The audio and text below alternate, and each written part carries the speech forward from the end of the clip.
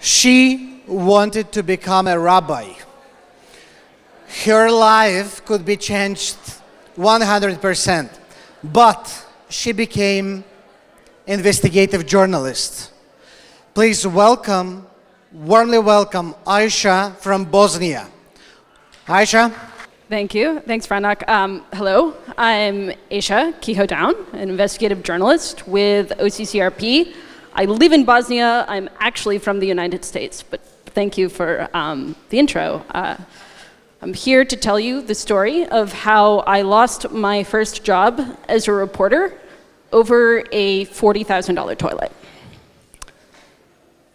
So this was in 2015, and I was a stringer for what was widely agreed to be the worst paper in Cambodia. It was called the Khmer Times, and it was a fantastic job. I lived in the northeast corner of Cambodia on the border of Vietnam and Laos, and no one read what I did. No one really cared what I wrote about. I spent most of the time riding around my motor scooter and drinking beer with the local authorities.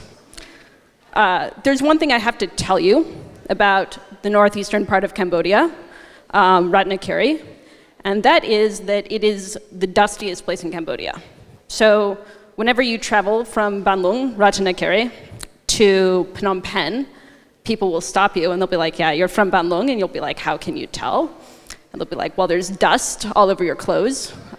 There's no running water in the province. And so if you need to get clean or have a proper bath, you go outside of town to a lake, a spirit lake called Yeklaum.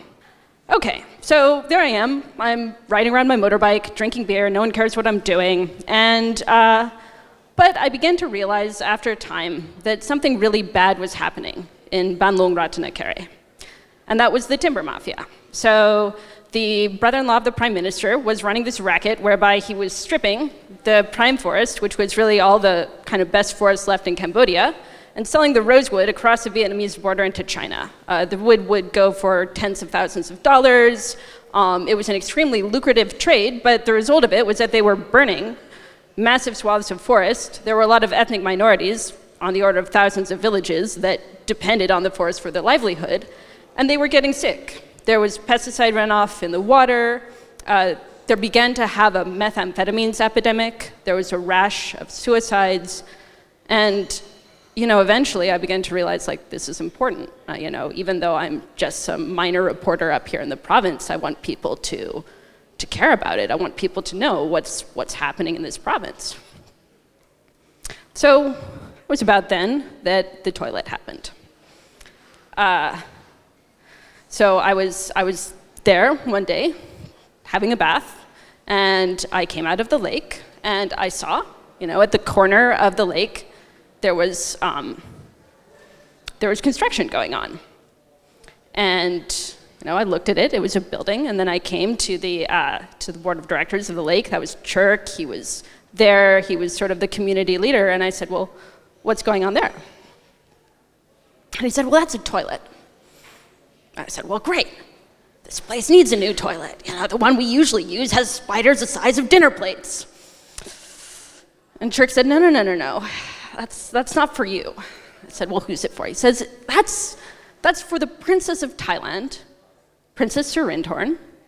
She's going to pay a charitable visit to our impoverished province. She's going to donate a hospital. Actually, she's going to donate the building of a hospital. The doctors and the medical equipment will come from somewhere else.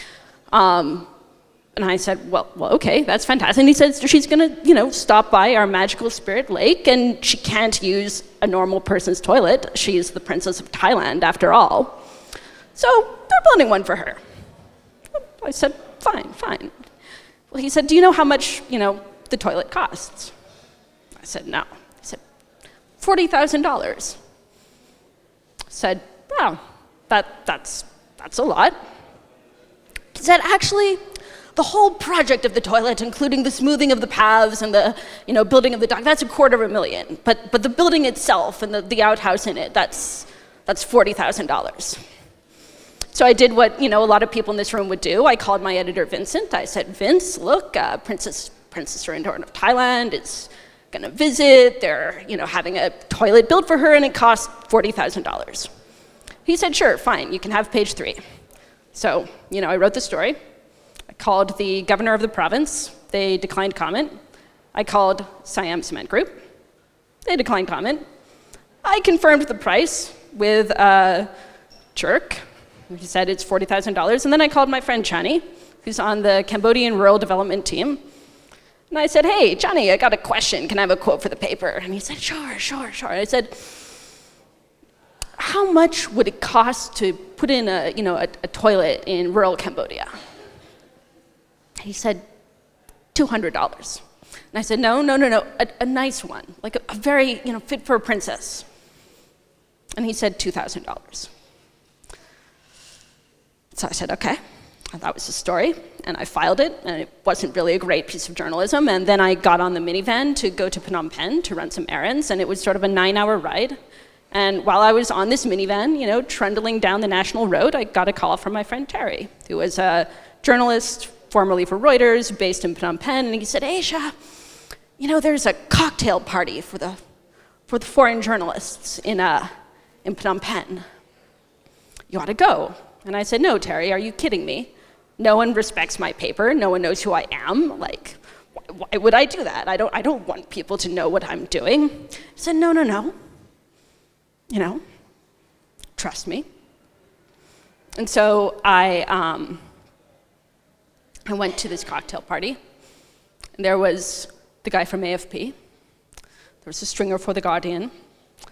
There was Deutsche Welle, DPA, and there was Ricardo from the Spanish Wire, FA.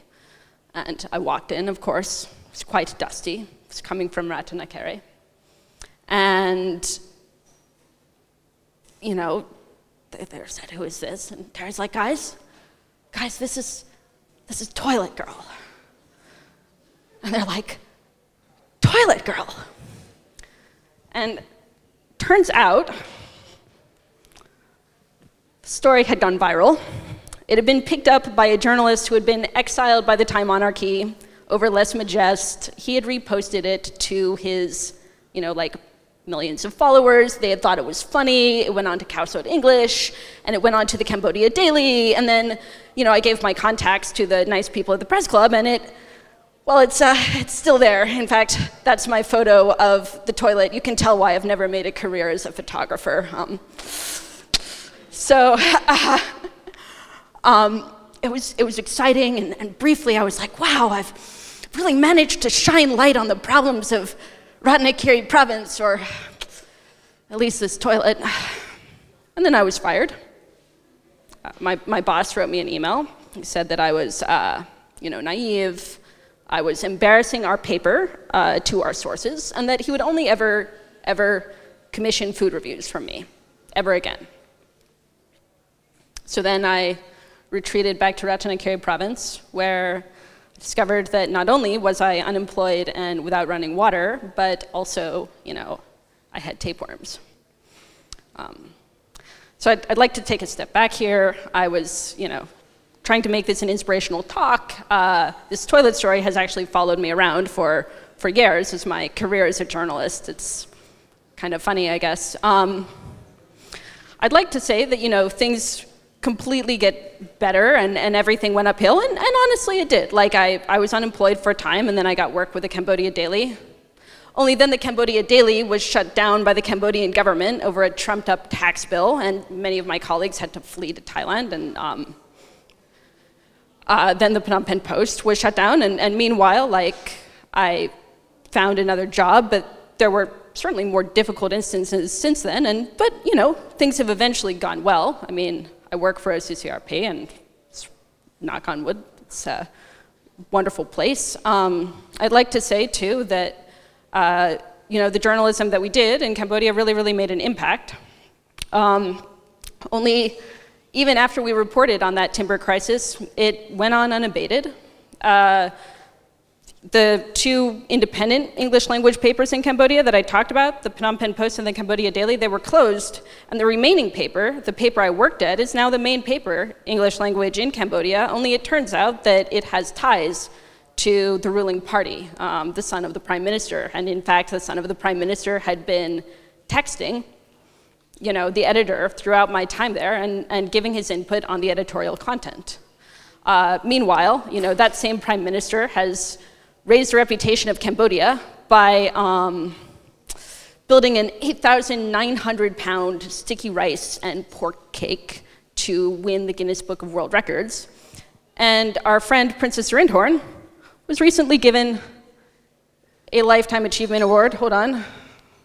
Cannot do that. Does not work. Next slide. There we go. By Xi Jinping. So, I'm not trying to be a downer here. Journalism is hard. What I can really say to you is, since losing that first job, I've met tens of people who've gone through the same thing. Some are in this room. Some are my colleagues. Most are far braver than I. And if we knew what we were doing, you know, would turn out well in the end, if we knew that we would actually make a difference and succeed, then maybe what we were doing wouldn't really be bravery. It takes a lot of courage to work for something, for a social initiative, for media literacy, for just the truth, speaking the truth to power. And it takes a lot of bravery to do that, not knowing what will come of it. So if you're in this room right now, you're in the best of company. Thank you. I'd like to introduce the next speaker. Her name is Farida. She came from the United Kingdom and she's professor of Manchester Metropolitan University. Farida was trained to be horse whisperer, so she used to talk to horses, right? But you will not be talking today about this, unfortunately. Okay, please welcome Farida. Thank you. So what I want to talk about is some media literacy strategies that we've developed in the Visual Social Media Lab and how we've done that in terms of different countries and both short-term and long-term strategies. Okay, so one of the things that is really key to us, the name suggests this already, is that we're really interested in images. But when it comes to mis and disinformation, images are key and very powerful vehicles of mis and disinformation. And in part, that is because they are able to trigger emotional responses, and they are far more persuasive than other forms of communication. And it's because of this that they become such powerful vehicles of mis and disinformation. And what we have seen across the world, both in the run-up to elections and in the aftermath of elections, in the aftermath of crises as well, is that a lot of mis and disinformation stories are image-led.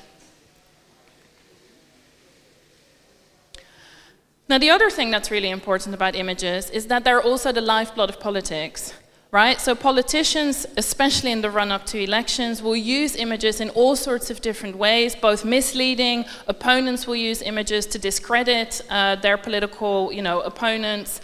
And here are just a number of examples of this. And one of the things that I think is really, really important is within the context now of mis and disinformation, where images are so central, we also need to understand images in general. So what is the role of images in general in politics? Not just mis and disinformation, but how can we become more literate in understanding images in politics? So another thing that's very important is to see this really on a spectrum. So what does this kind of visual culture around images and politics look like? And one way to describe that is to say the image of Nigel Farage using a very misleading way to talk about the refugee crisis and to suggest that refugees were on their way to the UK is potentially business as usual, right? Politicians, and I'm sure this is also very much true here, have always relied on using misleading images to sway the population and to get votes. Then we have the use of images as part of disinformation campaigns, right? So this is a relatively new phenomenon in the way that we're describing it now, but in many ways there's nothing new about this either. What is new is this phenomenon around deepfake videos. So these are hyper-realistic videos that use AI technology and are seen as a kind of next frontier of information warfare. But all of this exists within an online space that is about images and politics. Now, another way of describing this is a spectrum that takes you from low-tech to really high-end kind of manipulation techniques. Now, one of the things that I think is really, really important to stress here, that as much as there is hype and concern around the deep fakes, it's this stuff that you really want to worry about. It's the images that are presented out of context, it's the low-tech videos that are presented in a misleading context, and because they're images, because they're videos, they're exceptionally persuasive. And the countries where this plays an especially important role is those that have low levels of literacy, where a lot of the communication is visible and a lot of the communication will be in closed networks like WhatsApp.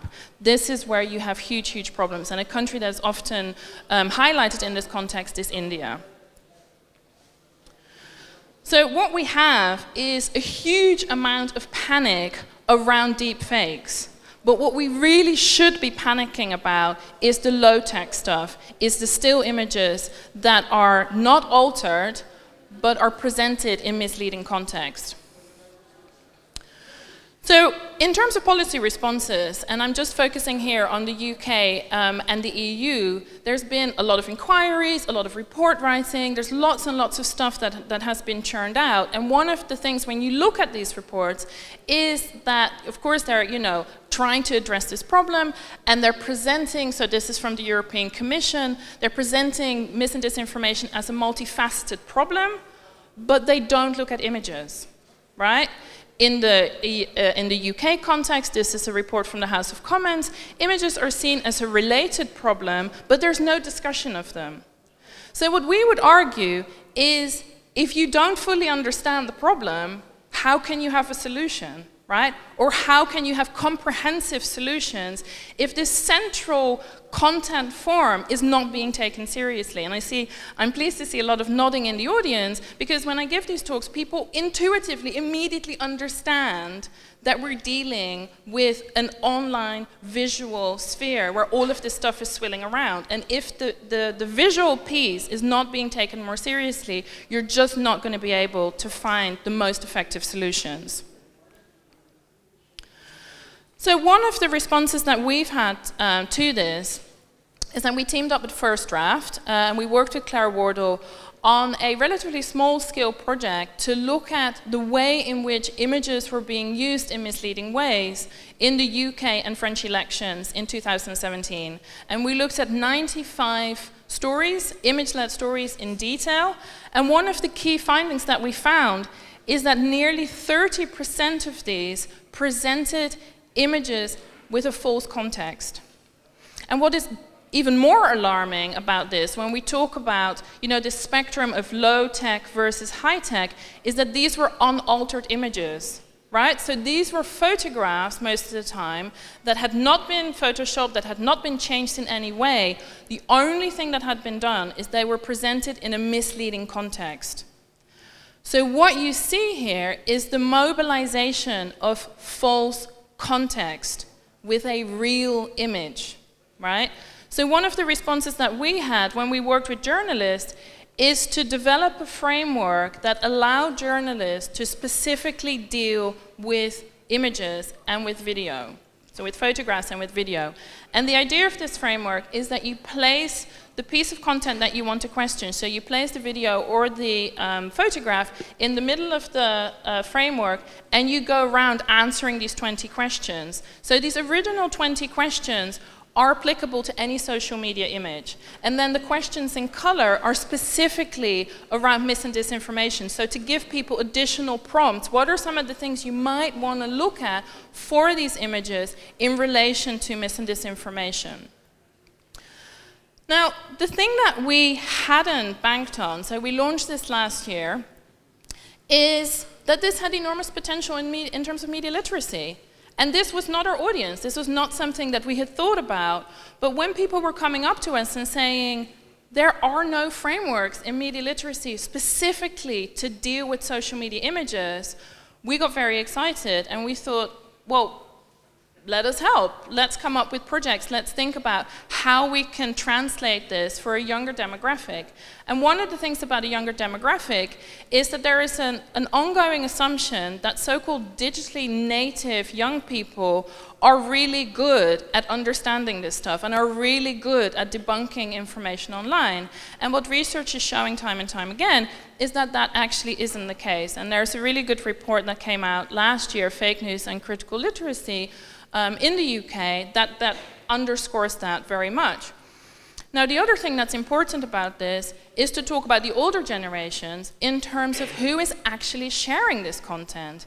And again, research is increasingly showing that it's older generations that are struggling potentially more so, but are more likely to share this, and very problematically, of course, in democratic societies, are the ones who are voting. So the impact of all of this stuff has genuine consequences in terms of voting behavior. So if this isn't clear already, what we are advocating is to create a special space for visual media literacy, and to say that that is different from digital literacy, news literacy, general media literacy, information literacy, critical literacy.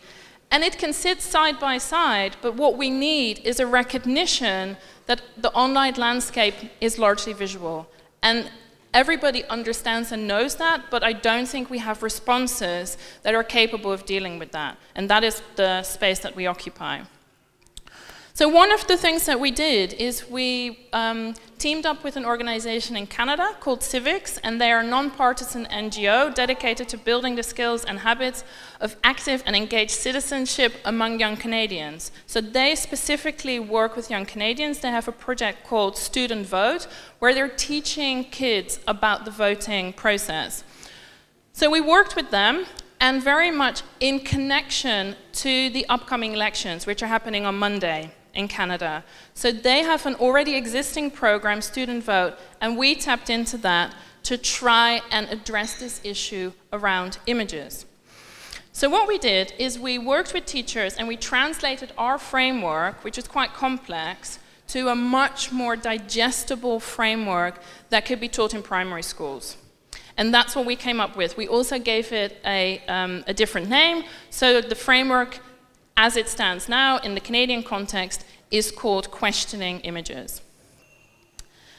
And we built a whole set of resources around it. So we have a standalone 1-hour lesson, which has worksheets, it has example images that people can work through with all the answers, it has videos, it has a whole kind of suite of resources built out from the framework. And one of the things that's really fantastic about Civics is the way in which they train their teachers. So they organize these things called boot camps, where they bring together, groups of people like we have here today, and they expose them to the most cutting-edge research in the kind of literacy space. And so I've been going to these boot camps since the beginning of the year to train these teachers together with Civics staff. And so up until May, we trained over 500 teachers, many more now because they've had more boot camps in the run-up to the elections. And we have some information from exit surveys. So we have nearly 400 completed exit surveys following these boot camps. And one of the things that has been really, really positive is just how enthusiastic the teachers were about this resource. So we exposed them to it, and then we wanted to know, would you use it? What are the things that you would change about it? And 97% said that they would absolutely use it, with a further 2.7%. So nearly 100% of people said that essentially they would use it. So we had a really, really positive response to this.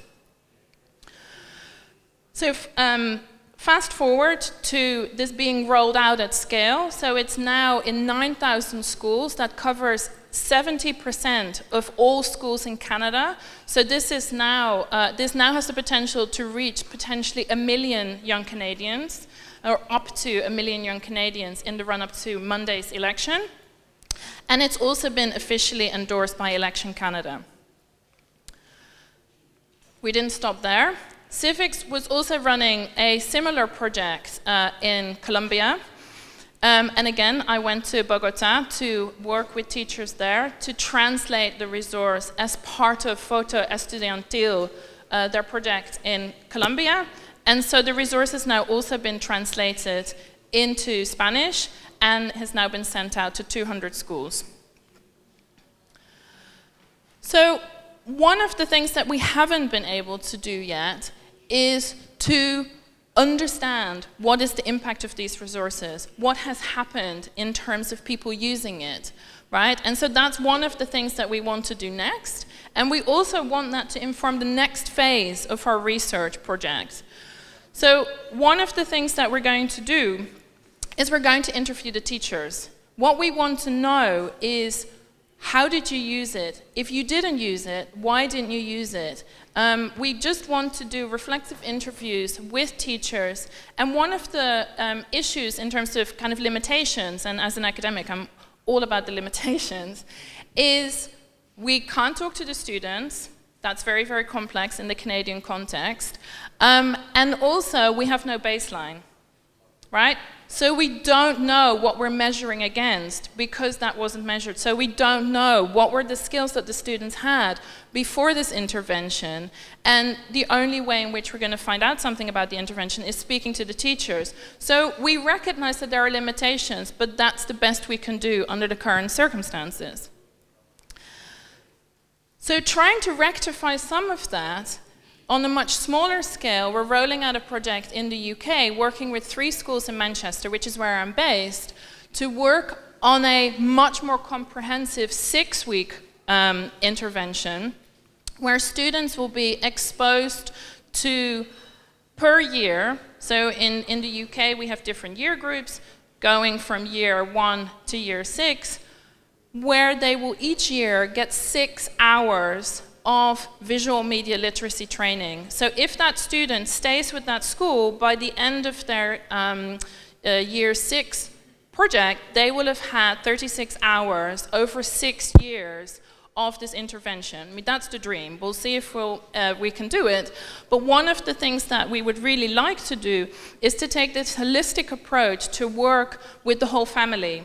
And one of the reasons we want to do that is to get at the grandparents, to get at these older generations who are the sharers, who are the predominant sharers. And so we want to develop a set of resources that the kids can also take home and also can involve the whole family. So we have a very ambitious methodology for this project. We want to do in-classroom observations. We want to interview teachers after they've delivered the lessons. We want to talk to the teachers in focus groups. We want to talk to the parents in focus groups. We want to do interviews with the pupils, of course. And we want to create a baseline. So we want to understand, what do the pupils know before the intervention?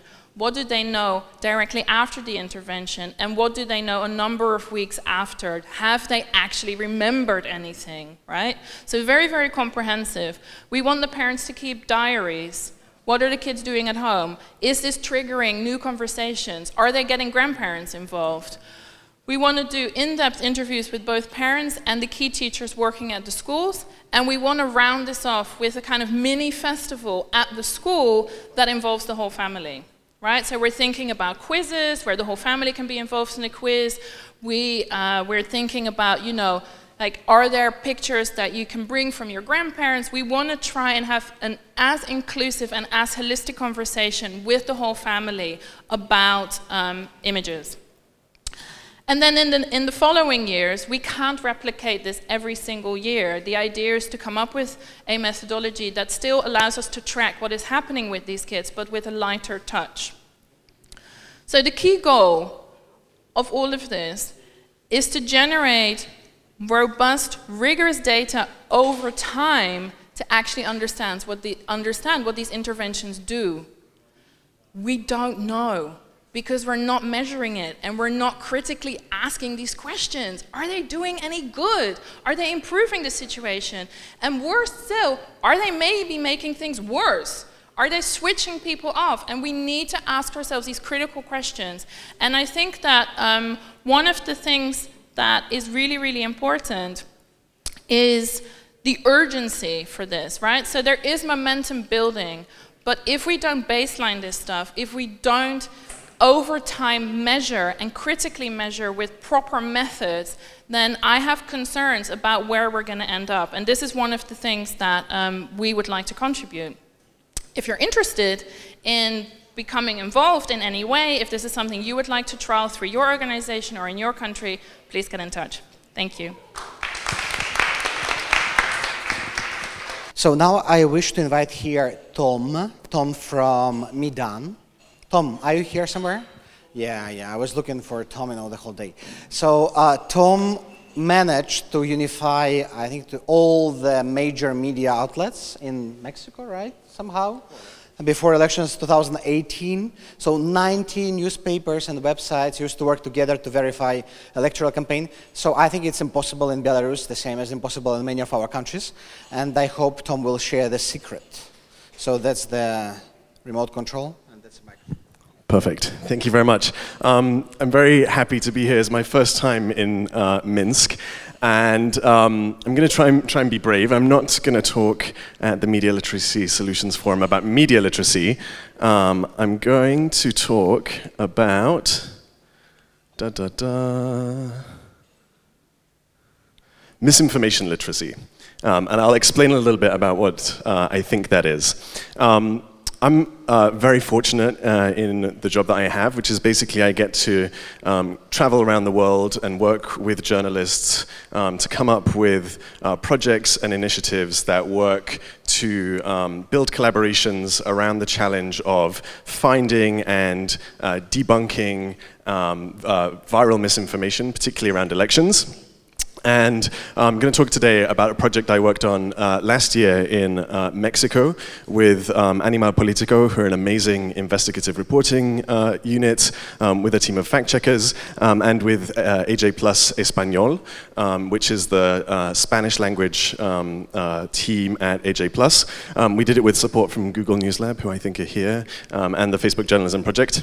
And the goal of Verificado was to see if we could assemble a big coalition of Mexican media, whether it's TV, digital, radio, around this challenge of finding the misinformation, the disinformation that was being spread by actors inside and outside Mexico, and see if we could debunk it.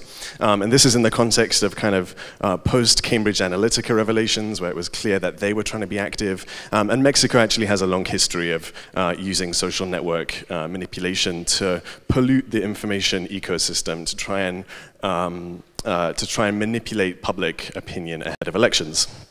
The team was amazing. They're great. I'm not going to talk too much about what we did because I actually rarely think about what I do in terms of media literacy. So I was very happy to be invited to this event and try and think about what aspects of Verificado related to media literacy. And it made me think about the kind of thing that surprised me most about Verificado, which was that in addition to all of the amazing fact-checking work that we did and all of the debunking work that we did and all the things that we found and all the investigations that we did, the most successful content that we produced was actually around how does misinformation work, and how can we understand how people are manipulating the information ecosystem. And AJ Plus, led by my colleague Alba Moraroca, who's an amazing visual journalist, produced a whole series of videos that I want to show you. Now, they're all in Spanish, and so you don't need to listen too much, but the team at AJ Plus is really great at making maybe turn the volume down a little bit. Is it possible to volume down on the video? The team at AJ Plus is really good at making videos that contain a lot of information, sometimes about complex topics, and packaging it into very compelling and interesting and visual and engaging videos. So in this video, which is a bit jumpy, Angel is talking about some of the ways that audiences can, some of the clues that they can look out for when they're looking at the content that they're seeing on Facebook or on WhatsApp. Part of the goal was to help audiences do some of this work themselves, raise the kind of public awareness about what they could do. We also published a whole series of videos that explained the different ways that people, actors, political parties, could manipulate the social networks. So in this video, we explain how botnets are used to create fake trending topics on Twitter, which is a big platform in Mexico. And this is used by political parties to create a fake perception that one candidate is very popular and to attack other candidates. We also worked in kind of a related way to how Farida talked about, to cover, explain to audiences why we were verifying memes and why we were debunking memes. So a lot of the content that we were seeing was extremely visual in nature. And so we decided at some point that it would be really useful to the audience to understand that dynamic and to try and explain a little bit about why we were taking so much time to investigate these memes that were being shared on WhatsApp and Facebook and Twitter and Instagram. And again, you can see I think a really important point here is that the videos that we're creating, they're not talking about simple things. They're talking about, this is talking about memetic misinformation. It features my colleague Aaron Sharokmana. But it's produced in a very compelling and visual way. I think this video was viewed something like 400,000 times over the course of the 6 weeks of the project. What this shows is that actually there's a real audience appetite for this kind of content. Audiences want to know how they're being manipulated and how people are using this space. And there's value in media groups and projects like Verificado explaining that to the audiences. We also sought to tell some of the human stories around misinformation. So in Mexico, bots can both be fake accounts on Twitter, but it can also be people who are paid by political parties to post content that is pro or against a given candidate. And so we found 3 bots, 3 of these people that were being paid by the campaigns, and we interviewed them and we spoke to them about why they were doing this work, what it was like to do this work. And this again, it kind of shines a different light on the misinformation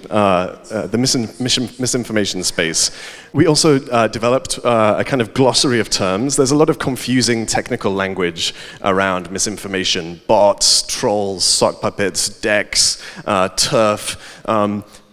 We created these visuals specifically for Twitter and for Instagram that explained to people what these different words meant. And this was actually in response to the first video I showed about how bots were being used to float trending topics. We got a lot of questions from the audience. They're like, what is a bot? What is a sock puppet? What is a troll? And so we tried to explain to the audience what these different words mean and the different ways these terms were used.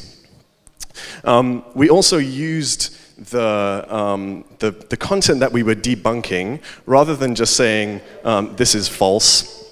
We used that content to explain how we spotted that it was false, and also to show how these fake images, how these manipulated content are created.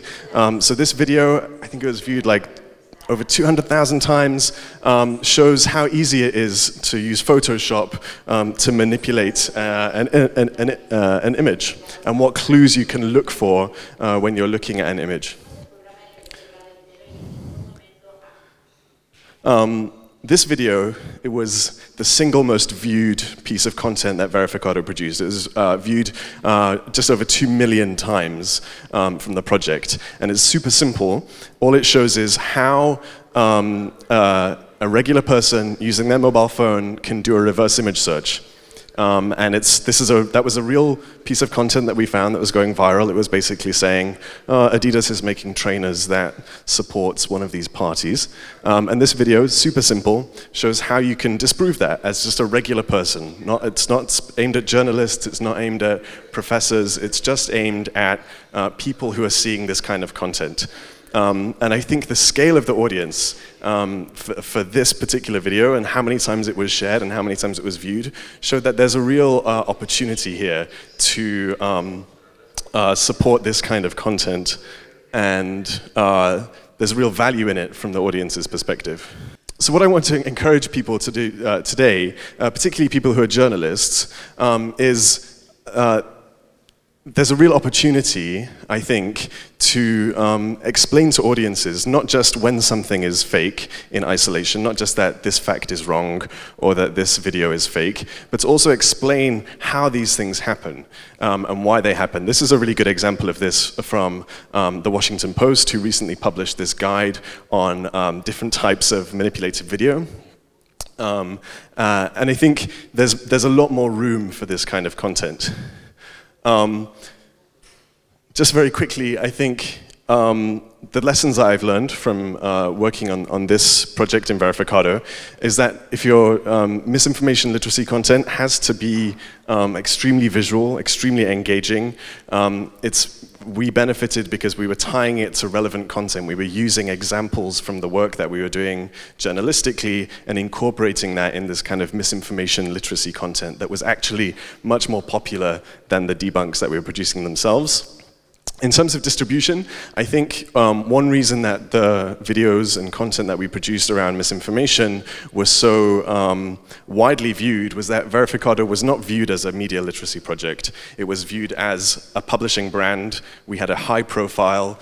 We were kind of seen as a media organization, which we were for about 6 weeks. And so incorporating misinformation literacy content not as a discrete field, but into the daily work of reporting was extremely successful. We also used the project distribution network as 90 media organizations and civil society organizations across Mexico. So the content that we were publishing had a very, very wide reach. We also had partners in 28 of the 30 states in Mexico, so we had a broad geographic group, and we were publishing on Twitter, Facebook, WhatsApp, Instagram, all these channels. Now, the piece of motivational, the motivational part of this talk, and why I think misinformation literacy is particularly important. There's some narratives that disinformation doesn't really have an impact and media literacy doesn't really have an impact because in isolation, if I just see one given fact or one piece of fake news, then probably I'm not going to be persuaded by it, and I have my own fixed point of view, and my body maintains your kind of point of view in the same way that it maintains your body temperature, in the same way that it maintains your body heat, your body weight, for example. And Mike Caulfield, who writes about misinformation literacy, had some really great articles that he put out in December that kind of challenged that. And he basically made the point that it's not one piece of fake news in isolation or one politician lying in isolation. It's the collective impact. It's the drift. And over time, when you're exposed to this stuff over and over and over and over again, the fixed point that you usually have, it starts to shift and it starts to drift. And that's a very compelling and powerful dynamic. And we see that with the kind of wave of disinformation. We know that disinformation actors know this, and they try and flood networks with disinformation. It's not about any given story. It's about fundamentally undermining the trust in any information and the trust in any journalism. And so I think if we're going to push back against that, if we're going to build a sense of resiliency, then I think media literacy is extremely important, and I think misinformation literacy as a kind of potentially nascent subsection of media literacy can go a long way to helping. Thank you very much. Please welcome Aaron Sharackman. Thank you, Franek. Okay. Hello, it's great to be with you all. Franek asked me to give a 12-minute inspiration talk, and I decided I could do it in 30 seconds in one slide. It's a picture of beer with facts matter on the glass. So I think we can leave. No, I'm kidding. Yeah, right? My name is Aaron Shirachman. My day job is I'm the executive director of PolitiFact. PolitiFact is the largest political fact-checking website in the United States. We've been around since 2007. And anyone, please let me know if Donald Trump tweets in the next 10 minutes, because I'll probably have to get straight to work.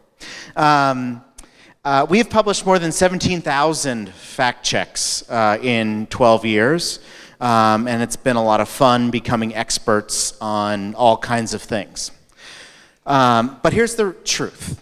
As a professional fact checker and a job that I love, we've also realized that we cannot alone solve this. As I talked about if you were with me yesterday, there are millions of examples where, or maybe not millions, let's say thousands, of examples where fact checkers have corrected the record, where there's been misinformation shared and fact checkers have come in and said, no, that is false.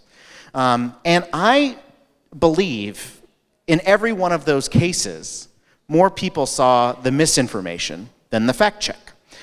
So this alone, fact checking will not solve it. So we started another thing. We called it MediaWise. And it is a media literacy project aimed at middle and high school students in the United States. We've been around for a year. We've trained 15,000 people, kids, in schools. We're helping develop a curriculum with Stanford University. And we're actually teaching a network of high school students to be fact checkers. So around the country, there are today about 100 students who are every day finding information online and fact checking that information, and then publishing their findings on Instagram through video stories. So it's a really cool project and something I'm really proud of. I won't be talking about it anymore, though, today. I bet you a lot of us kind of feel like we're losing, right? We're in a field, whether you're a journalist, you're an educator, you're a civic activist, you're in a place where the inconvenient lie is way more popular than, the reassuring lie, excuse me, is way more popular than the inconvenient truth. I feel that way too.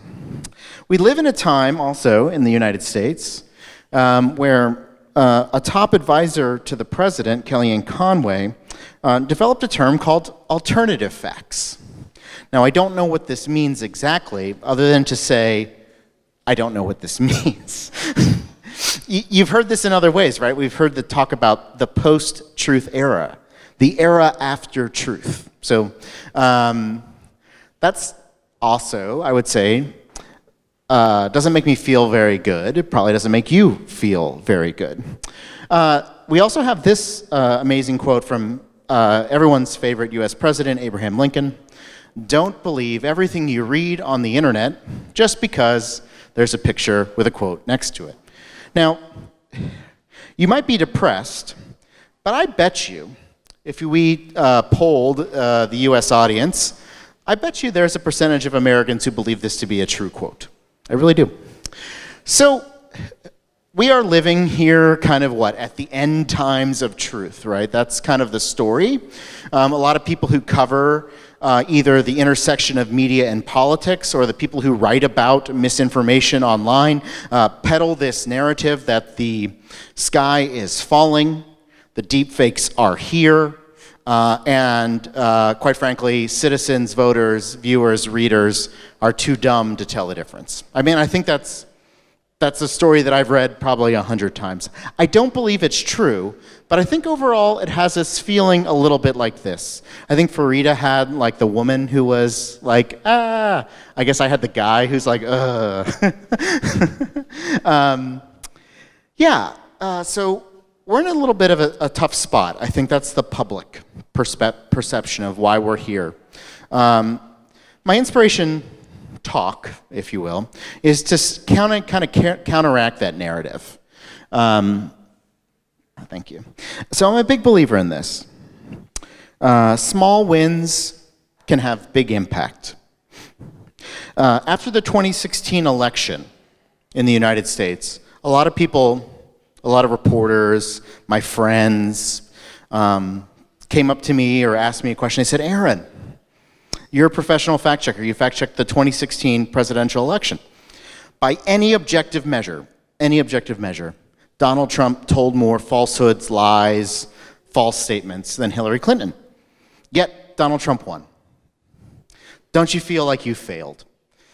And I would always say, no, it's not what I was trying to do. I wasn't trying to get people to have people tell people how to vote or change how people voted. And it really crystallized for me this point. That sometimes I think in this room, we maybe talk about the goal in a little bit of too big of a way, right? It's easy to say the goal is end fake news, solve the problem of misinformation and disinformation. I would argue that's impossible. I mean, politicians and people have been lying since they've been able to speak. Everyone has been lying on the internet since the day it was invented. I don't think we can solve for that problem, right? And I think sometimes, by trying to think about it that way, we kind of get ourselves in trouble. We get to tie ourselves in knots. And I hope we can think about this maybe in a different way. I like how it does buzz when it changes. That's kind of fun. We cannot be paralyzed into failing to act. I think this is a thing that I see a lot, that a lot of people say, I can't solve for the problem, so therefore, what's the point? Another way it manifests itself is a reader, a viewer, a voter goes online and realizes now today, thank God, that there is fake news. But then they just say, well, I don't know what to trust, so it doesn't matter, I'll trust what I believe. We're no better off. We have to do something, and small things can be successful. And, I'm just going to do this quickly. Set reasonable expectations. If we define the goals in more step by step than thinking about the overall goal, I think we'll be much better off. I want to walk you through a couple things. So these are just things I think about. So one, I think bad is the idea is we can change people's opinions. Okay, so if there's a policy on the books in Belarus or in the United States that is based on false information, if we work hard enough as an institution or a group of educators or journalists, we can change people's minds. I think it's a completely wrong and backwards way to think about it. I think we should be thinking about how we can shape opinions.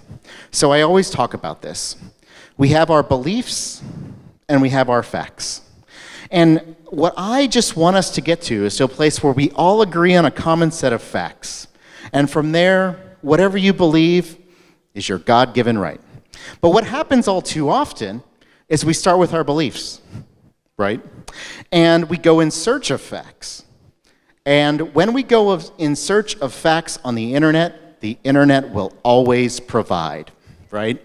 And it might be a true fact, but only part of the story. It might be actually misinformation. It doesn't matter.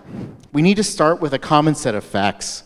And if we do that, I think we can help people reach the conclusions that they want to reach, but based on a common language.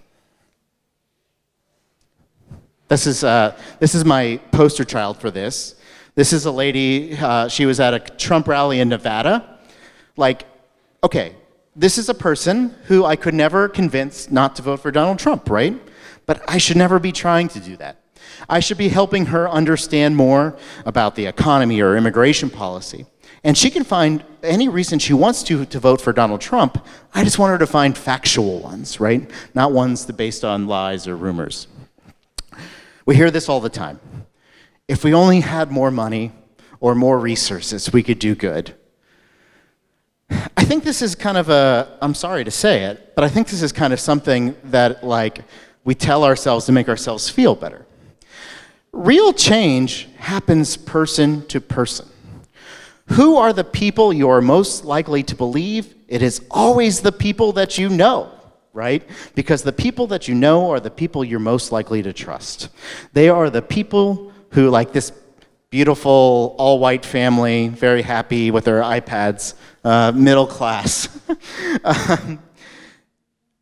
We can make real change by having conversations within our family and friends.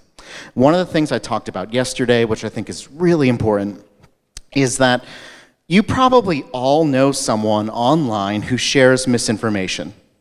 Probably not on purpose, but they do it because it agrees with what they believe. And in most cases, I would guess that what you do is you probably see that and you're like, that's my crazy uncle again, or that's that weird friend who I hang out with sharing misinformation. I'm not going to get involved with that, however, because it's family, or I'll never change their minds, or I don't want to waste the time, right? My argument is that we should invest that time. We should invest that time not in telling someone they're wrong, but asking them where they got their information from, presenting them other sources of information, and then presenting information about their source, right? It may not solve for them, but hopefully down the road, somebody else will read that post and maybe there will be a connection. This is one I hear a lot. It's a good one. It's up to tech companies. They can solve this in a second. I really don't like this one. I think that there is a responsibility among the big tech companies, Google, Facebook, Twitter, to react and to develop solutions that we can implement, but we just can't blame them, right? As my friend, your friend, Billy Joel once said, he didn't start the fire, we didn't start the fire. This has been something that has been going on and on and on. It looks a little different now, of course, because of the speed at which information can travel online. But in 2012 at PolitiFact, we weren't fact-checking viral memes that were spreading on Facebook and Twitter. We were fact-checking chain emails. Emails that spread at the rate of your address book, right? The same type of misinformation, just packaged in a different form. So Houston, I think we know there's a problem. I'm a big believer that if we go one step at a time, thinking about realistic and achievable goals, we can make real big impact. So that's it, Veronica. Thank you very much.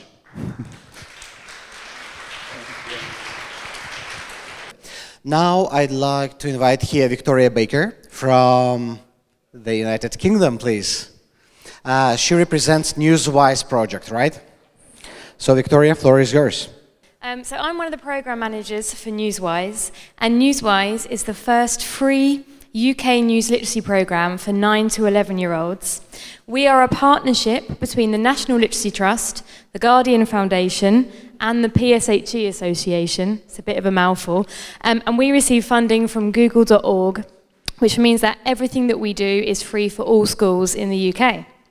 To do this, our aim is to create a generation of news literate young people. And to do this, we work with schools, communities, children, their families, and teachers. We create lessons and resources for teachers to deliver news literacy projects in the classroom. We train teachers on what effective news literacy education looks like. We run workshops for children and their families, and we help to connect journalists with schools. So we help children to become fake news detectives, but we don't just cover disinformation. We also support young children's understanding of the news. So what is news? Why is it important? How is it produced? We also work with children to help them identify bias, opinion, rumor, and speculation.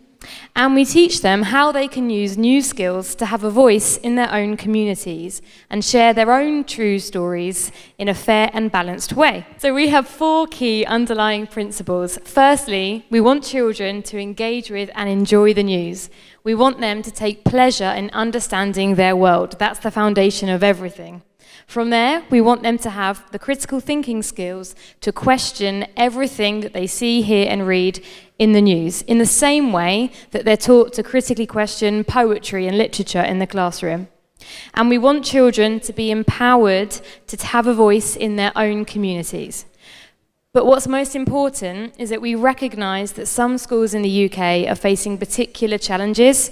So we target our face-to-face work with children in the hardest to reach communities. So those facing social, economic deprivation, digital poverty, and those communities that are traditionally underrepresented by mainstream media.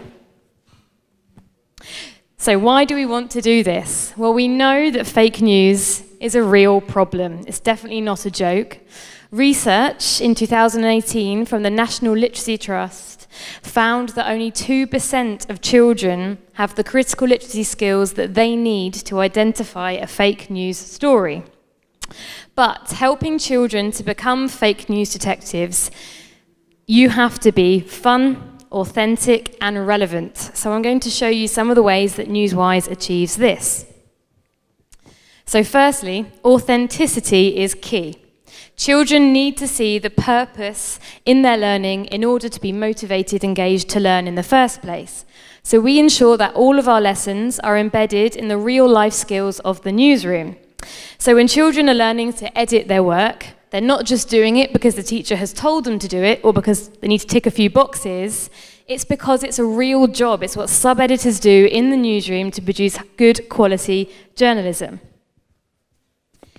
We also ensure that all of our content is created in collaboration with specialist teachers, news literacy experts, and journalists. We use real newsroom vocabulary throughout everything, and we have an online glossary for teachers that they can refer to. We film videos of journalists talking about their jobs and the skills involved so that children can begin to understand the many roles that's required in news production. But we also send journalists into schools because children want to meet them in person and they have thousands of questions. So the children can actually ask the journalists the questions they want to, but the journalists also give the children feedback on the work that they have produced. And the children find that very inspiring. But we also help teachers to turn their classrooms into newsrooms. So we have teachers creating press passes for their children that they have to scan when they come into their classrooms.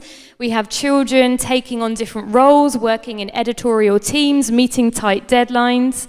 And all of this takes place in the context of journalist training school. So children go on a journey, they learn all of the skills required to be journalists, and at the end, they can graduate as journalists. So behind me, we have a school here in the corner who took part in Newswise, and the children are there at their graduation ceremony. They made their own mortarboards. They went to a carpet shop down the road and borrowed a red carpet. They invited their parents in and did fake news quizzes for their parents. And they also had a journalist who's hiding at the back, and he gave them certificates that were signed by the chief editor of The Guardian. So we're doing all of this to make the process of news production more transparent. We also use real news stories with the children. We don't make anything up. We know that children are accessing news all the time, and they need the space to discuss it. So yes, we do use fun, light-hearted animal stories, but we also give them the chance to discuss real news about real people and issues of social justice. One of the lessons we have is on holding power to account and how the media has a role in that. And we use the example of the Windrush scandal in the UK. Teachers described their students sitting a little taller in their seats, really stepping up to the opportunity to discuss an issue that was previously closed to them. And one teacher even told us that she saw the children really becoming citizens in front of her eyes. When we look at fake news, we also use genuine examples with the children. We find examples that are age appropriate, and we use that to look at all the different ways that information can be manipulated. But we don't just get the children reading real news, we also get them writing news. Because to be a critical consumer, you also have to have had the chance to produce something yourself to really understand the process that goes on behind it. So the children identify newsworthy stories from within their communities. They do their own research, they do their own risk assessments, they conduct their own interviews, they use authentic language and structures to report their stories, from local issues and events that are happening in their school to their own unique angle on international and national topics. This really empowers the children to have a voice and shows them that their voices are just as important as everybody else's. To make it even more powerful, we help teachers to give their pupils a real audience. So we show teachers how they can turn their children's writing into actual newspapers, but we also publish children's reports on our website so that the children can see their work online. Perhaps most importantly for the children, we make it fun. So we tell them, right, today you're going to be fake news detectives, you're going to get your hats on, your magnifying glasses out, but what we really mean is you're going to be developing your critical thinking skills. We create games and activities without losing the seriousness of the situation or the impact of the learning. So children love doing fake or real quizzes. There's a class at the bottom there doing one. They love learning to be fake news detectives, using iPads and QR codes, looking at and investigating the original source of information, checking the coverage online. They also explore the consequences of fake news through activities such as mock elections. But it's not just about fake news. They also learn to sort the fact from the fiction. So children explore tweets and social media posts about breaking news stories, and they work to identify which statements are opinions, rumors, speculations, in order to uncover the truth. They take part in press conferences to understand the importance of balanced reporting and including a range of opinions in your reports, regardless of your own opinion. And children really love bright and colourful resources. So this is our news navigator, and it gives the children a set of clues that they can use when looking at fake news. Children also take it home, and they use it with their families to begin to open up the discussions about news at home as well. Finally, we ensure that what we do is relevant. So we always use current news stories with the children, stories that we know they are curious about, stories that we know they can form their own opinions on and discuss in class. But we also make sure that it is relevant for the teachers too. So everything we do is closely mapped to the curriculum. And we heard earlier about how media literacy isn't its own topic in the curriculum. However, we show teachers that by teaching the news in this way, you are addressing many areas of the curriculum. So in English, you're covering your core writing skills, reading comprehension, you're developing your critical thinking.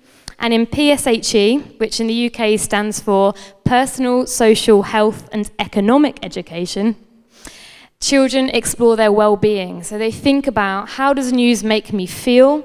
And if I'm engaging more with the news, how do I manage my emotions when I'm reading these stories? And in terms of online relationships, we also have a lesson on filter bubbles and targeted information. And yes, we believe that 9 and 10-year-olds can absolutely learn this. Okay, so the key to everything that we do and everything we have done over the past year and a half is suspense. That's the wrong slide. You've skipped one. How do we go back? There we go. Is evaluation. So we have constantly adapted everything that we do. Everything is constantly changing. And our feedback shows us that it is working. So children and teachers completed baseline surveys, interviews and assessments. They also did surveys after workshops and then again at the end of the project. And it showed us that there was a real high level of impact on children's attitudes, behaviours in terms of news consumption. But perhaps what the most exciting thing for us is that children were just more excited and interested about the news after doing this. And that's the foundation of everything. It also had a brilliant impact on teachers. So after training, teachers felt more confident to deliver this kind of work in their classrooms. And so many teachers reported that because of Newswise, their children were engaged, excited, and energetic in the classroom.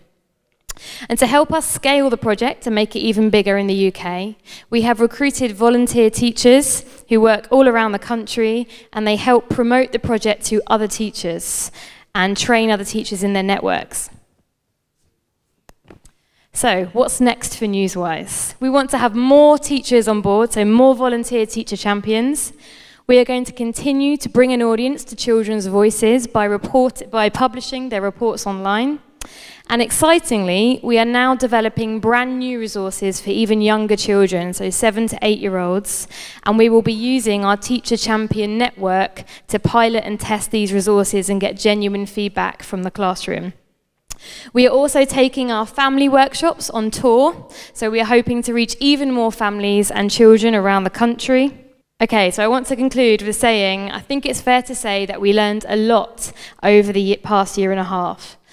You need to be prepared to change everything and really make sure that you're listening to the teachers and children that are involved in your project. Children can be the harshest critics. However, when you get it right, they can also be your biggest champions. So our advice to other projects is to be pragmatic. You need to build it, test it, but be prepared to rebuild it again, and always put the children or your participants, whoever they may be, at the heart of what you do. Thanks very much. Now I'd like to invite the person who is TV journalist from Poland now, but some time ago he was writing the fairy tale for children, so he knows very well how to create artificial fake stories, right? Gžegoj Навроцки, please welcome. Hi. Hello. I was actually there's going to be a no-slide talk. Yeah, I was actually giving voices, different voices to children characters in the animation movie, so. Yes, I did actually, but in fact that made-up story was supposed to bring some good to those children, which when we talk about fake news, I don't think so. I don't think they do. All right, ladies and gentlemen, Elizabeth Warren. Do you know the name?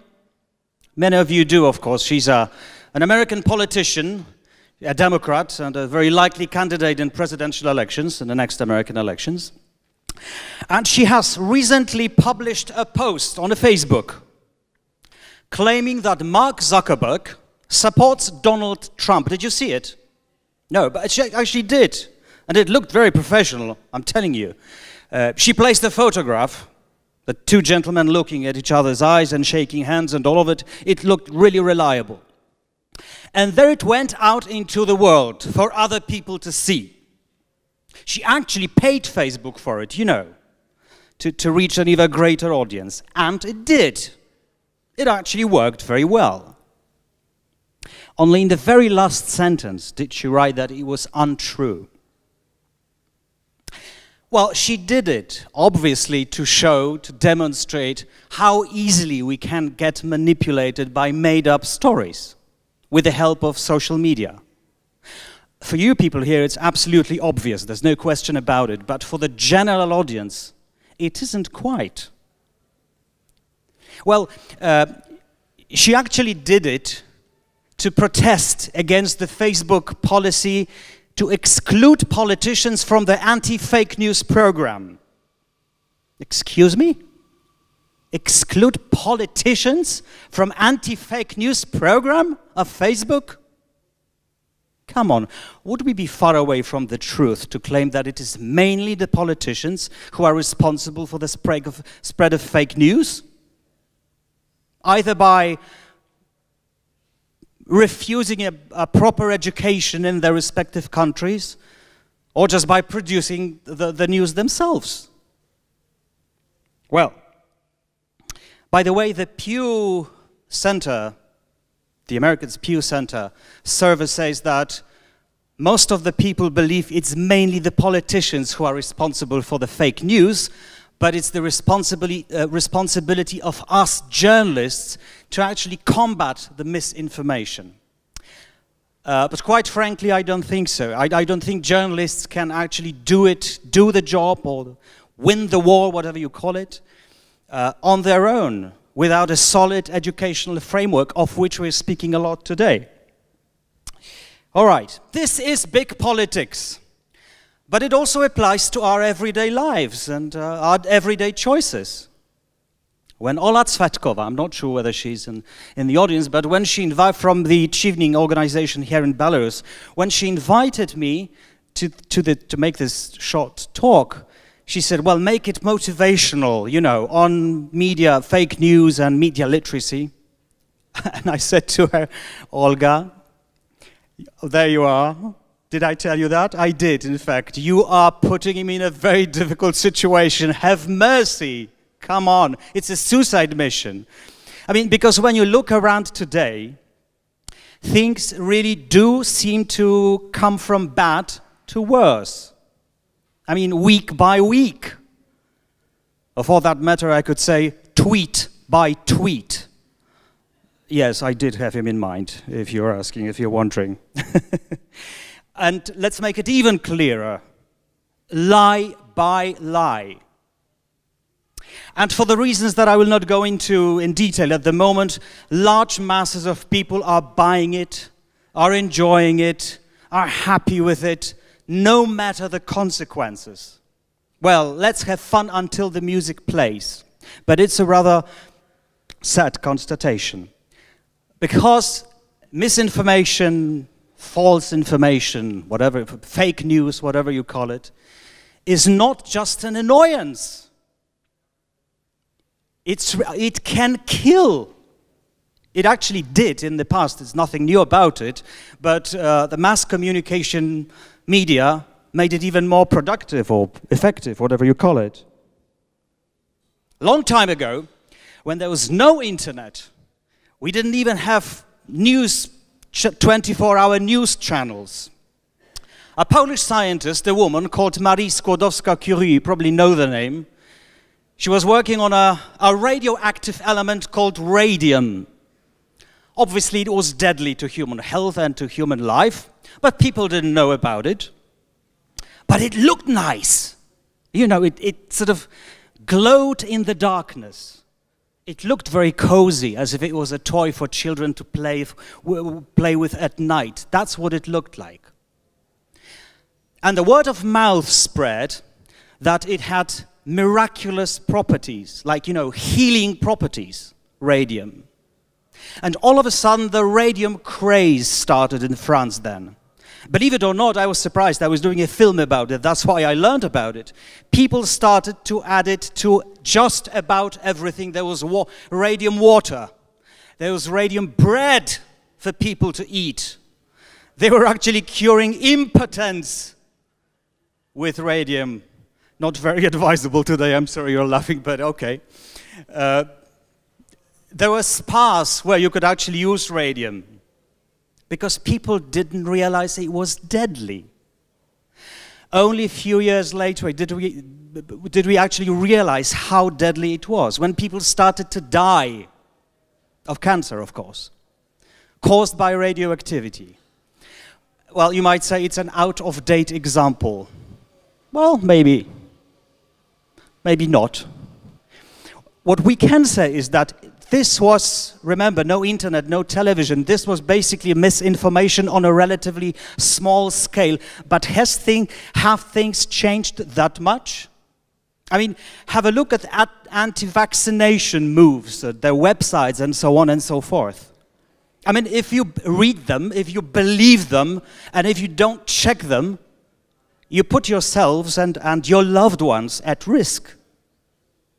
But people do it. People do it because they cannot tell reliable sources from unreliable sources, and those sites usually look very, very professional and nicely pretend to be scientific. Next. So when she asked me why, okay, give me the title of your speech, I said, okay, let's make it sound a bit optimistic. And I came up with something like this: fake a new great plague. Well, you should be smiling here, or laughing rather. Okay, give it a shot. Right, I have to work harder on this. Yeah, I'll change it. For the next presentation, I'll change this particular line. Anyway, you might quite rightly wonder why this gloomy title is supposed to be optimistic, but personally, I think that just like in medicine, when you have a good diagnosis, you're halfway to a successful treatment. That's how I would like to see it personally. I'd like to believe that we are halfway to combat this burning issue, which in many sources, and let me just make a point, reliable sources, double-checked sources, is considered to be as dangerous as racism, climate change, or even terrorism. Of course, you certainly know why that is. Because false information, fake information, misinformation doesn't only make people take bad decisions, it also makes people reluctant to accept any other facts, even if they are true, because they get completely diluted and people can't recognize them. And consequently, which is very, very sad, it destroys trust among us. It destroys trust, which is the basis of the existence of our societies, basically. We can't go on without trust, even if these are big words. We just cannot.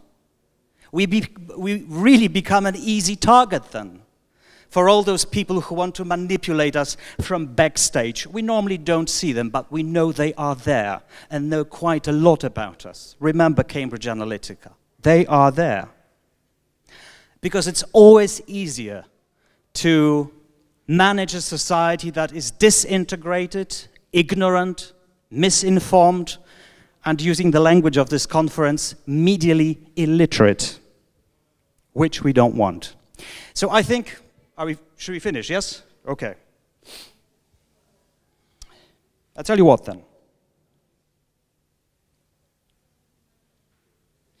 I think, honestly, personally, I think we should send a very strong voice and a very strong message from this conference, symbolic message from Minsk today, if you'd like to join me.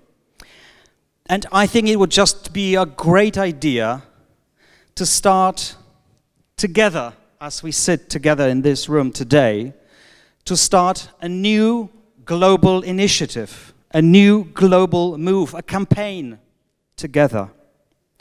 A campaign this time targeted precisely at local governments, because they are very often responsible for education, at local councils, and also NGOs that are interested in this subject in all the respective countries that we are representing today. This campaign could bear a very nice name, which we came up together with my colleagues: Global Media Literacy Dialogue, Verbi Valor, which in Latin means the value of words. Well, I don't know whether you are interested in this or not, but I would be very, very welcome to talk to you afterwards. And any organization, any of you who would like to take part in this initiative would be very welcome. 2 or 3 organizations from different countries would be just enough. And I'm just bringing you a message or a declaration from Poland, from one of the largest NGOs that is there on the market in Poland in terms of digital education. This NGO is called Cities on Internet Association, a great big think tank, that they will give us all help we need, that will support us and give us a sort of help if we decide to start. And I think it's an excellent idea if you like it.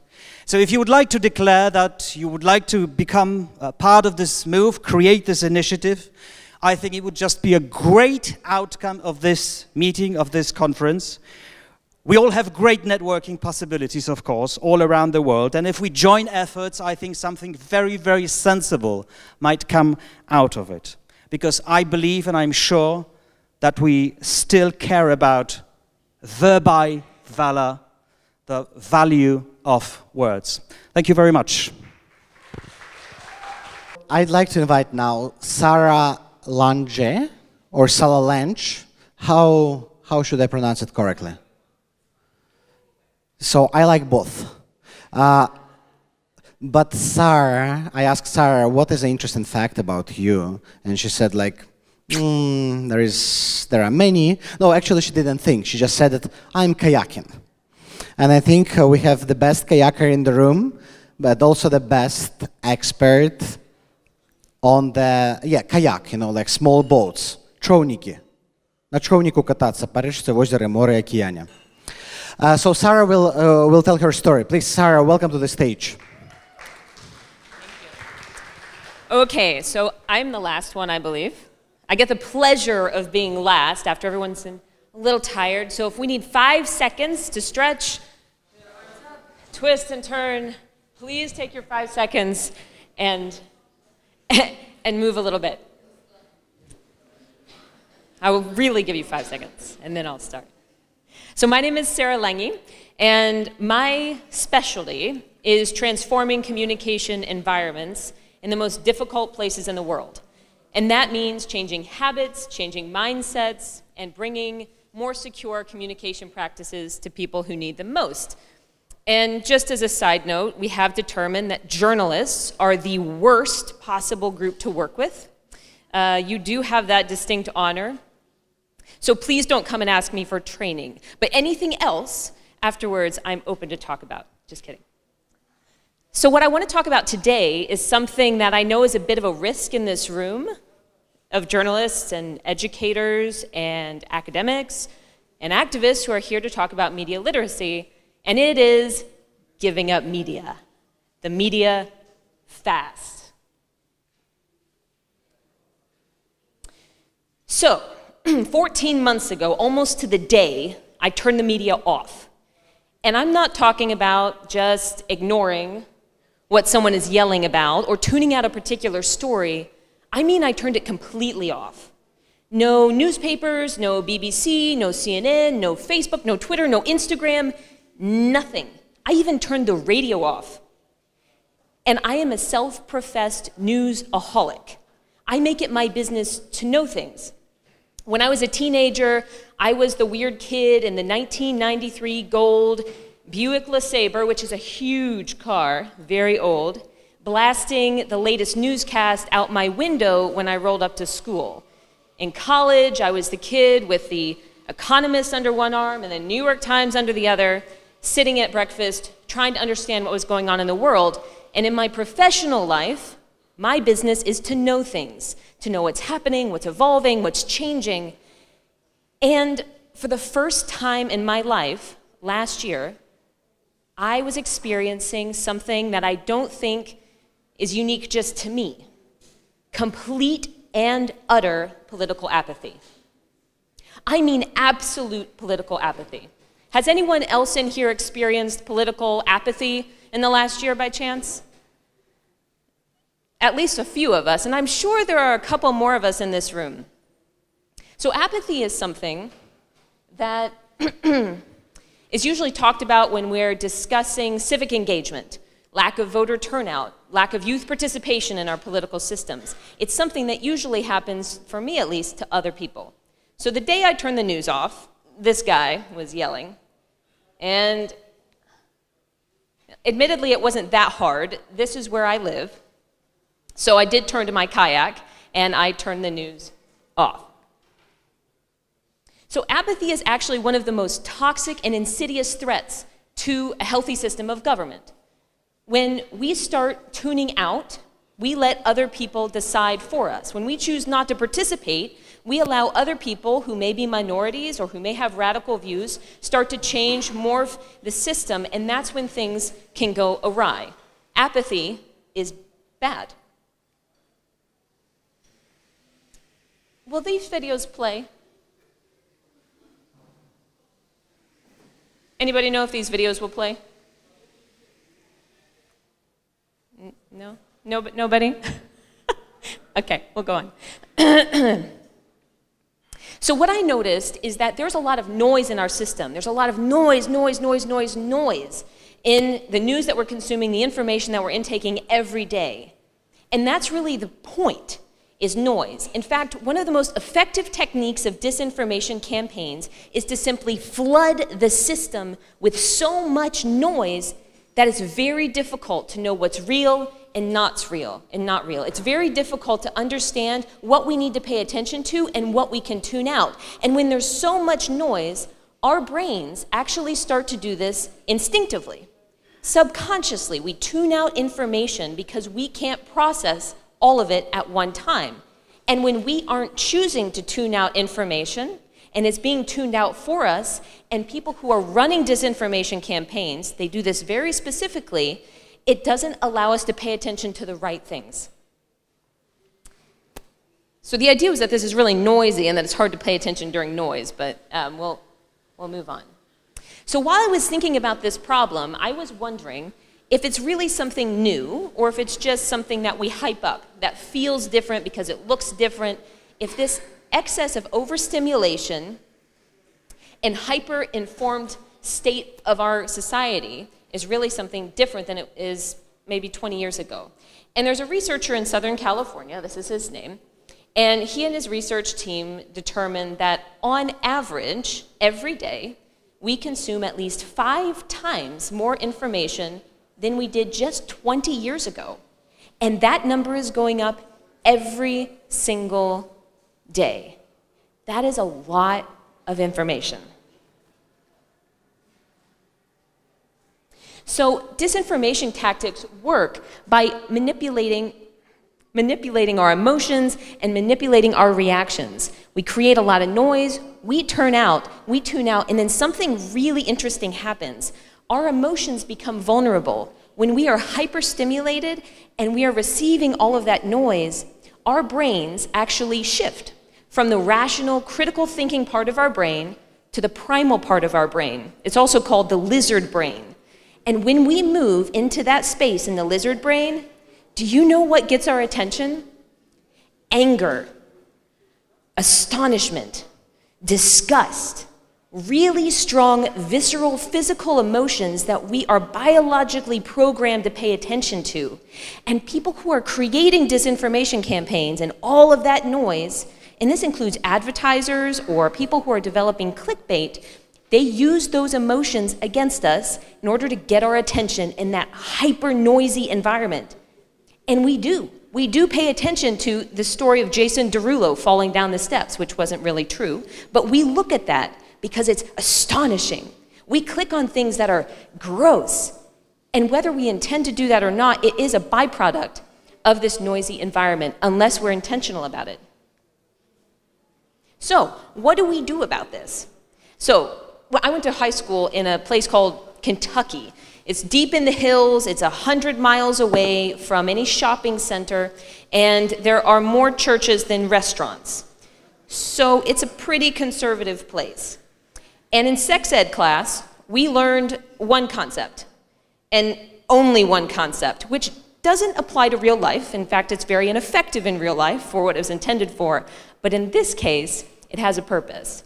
Abstinence works 100% of the time, every time. So, I know again it's risky to say that abstaining from the media to this audience is bizarre, but I have a little experiment and it's not going to work. But when this guy is talking, and this is a great clip of him tirading about something, when we turn it off, turn it off, silence it, all of a sudden, all of those words are harmless. They're rendered completely meaningless. It has no impact on us, it doesn't affect our emotions, it doesn't manipulate us, it doesn't crowd our minds that should be creating and innovating and problem solving with noise. All of a sudden, that silence is what we gain when we tune that out. I was in the park a couple of weeks ago with my little kids, and I met an Estonian diplomat who just left the Foreign Service. And she was burnt out, she was tired, she was thinking that the work that she was doing all of the time, responding to emergencies of politicians, and they work closely with our government, I'm sorry to say, and a lot of them were created by our government in the United States. She wasn't feeling like anything she was doing mattered anymore. And so she left. And she said to me, if we hope to fix anything in this system, we have to fix ourselves first. And I truly believe that. We as individuals need to be resilient to the tactics that are being used to manipulate the way we think, the way we consume information. And I have a proposal for how you can do that in 3 steps. Try a media fast. So the first thing to do is decide how long you're going to do it for. A week, a month, 14 months, and turn it off. And turn it all off and see what happens. And I learned something really interesting when I turned the media off. This practice of physical deprivation is used by all sorts of cultures and religions to cleanse the body and the mind. In the Catholic faith, we fast and we give up things during the period of Lent to restore our balance. And this is similar to what I'm prescribing here. When you challenge yourself to a media fast, sorry, go back. Okay. The things that I noticed were nothing bad happened. That's the truth. And maybe many of us might fear something happening if we turn the media off for a little while. But I didn't miss anything. I had a little bit of FOMO, which I didn't know what that meant until recently, but a fear of missing out. But what happened was that I tuned in to my colleagues, my friends, and my family, and I started having more conversations, one-on-one conversations. Number 2 was I didn't miss anything. And I was informed. Through my network, I allowed myself to hear of a story through my physical in-person network and then go and check it on a reliable source online.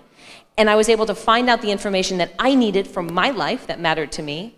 And number 3 is that I had more time to do the things that build my personal resilience to stress. And we all have those things. And I find myself more creative, and I started producing more than I was consuming. And that's a huge transition I think all of us could take a step in pursuing. So after you've fasted, then we go on the exclusion diet. And I'm almost done, 2 minutes.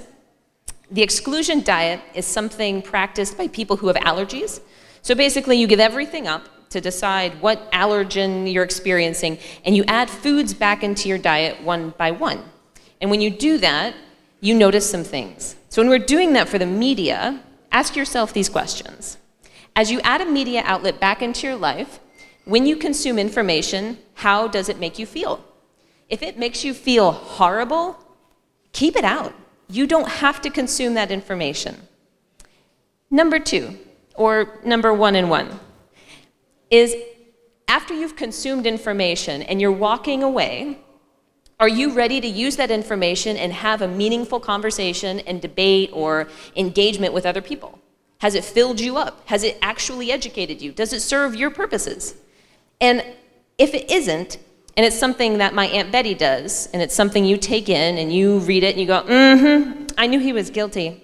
Yeah, I could have told you that, If it's a head nod kind of situation, that's not the information you should be wasting your time with. That's just noise.